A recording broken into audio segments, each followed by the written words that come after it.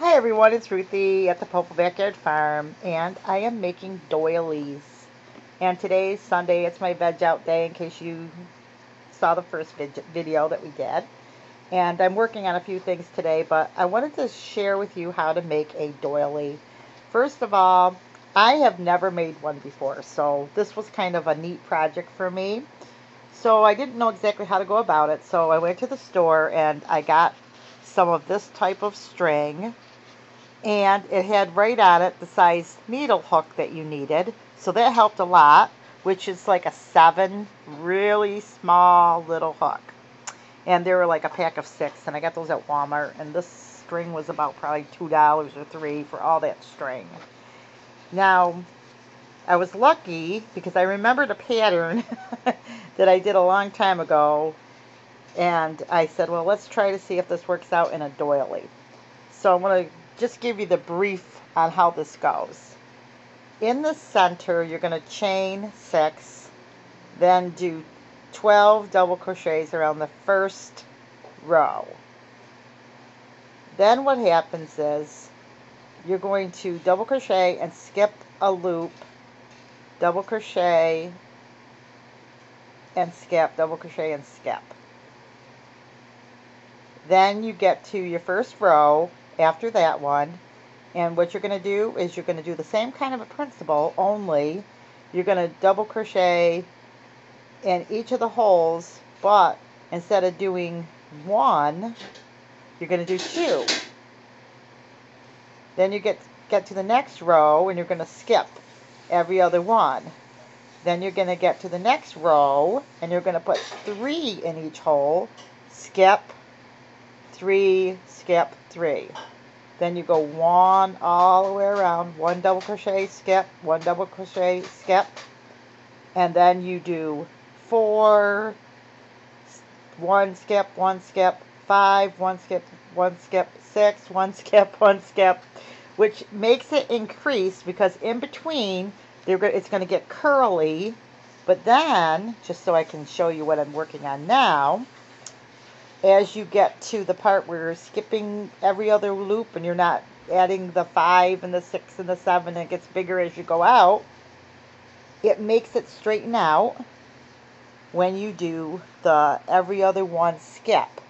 It just straightens out the work and it lays flat. So as I keep working on my project, every other row will be one, like this one here. I just did the 4 and then skip, 4 and then skip. So when I do this row again, which is skipping every other loop, it's going to straighten it out. So in between, as you're working on it, it's going to get curly, and you could actually leave it curly if you wanted to, on, say, if you were making like a little doll outfit or something like that. But I'm making doilies, so this was one little project. If you know how to crochet, this is real easy to make doilies. And you could do a granny square, you can do any pattern that you know. They can be really, really ornate. The more you crochet, the better you're going to be at it, the more you're going to learn. And practice makes perfect, so the best thing to do is just to try things and learn how to do it. And I mean, there's so many things that you can do with a doily. You can put it under a plant, you could put it on a table, you could make little purses, you could make outfits, you could probably make a whole wedding dress if you felt like you wanted to. And it's a skill that, the more you learn about how to make doilies, the more you can do with them. You can make wall hangings and put ribbon in between them. I mean, there's a lot of ideas that you can learn. If you have any ideas that you can use with doilies, please leave it in the comments below. And this was just my comment on how to make this. If you already know how to crochet, you're going to kind of get the lingo, and you're going to be like, oh my goodness, I never made a doily before. That just makes so much sense. It's just everything is smaller, and you can use patterns that you already know, and you'll learn to do more and more as practice makes perfect. It's just everything's smaller, and it's with a smaller needle, a smaller string, And so if you want to get started, you can also use a cotton yarn or regular yarn. And like I said, the more you do it, the better you'll be. And so this is my first attempt at making a doily.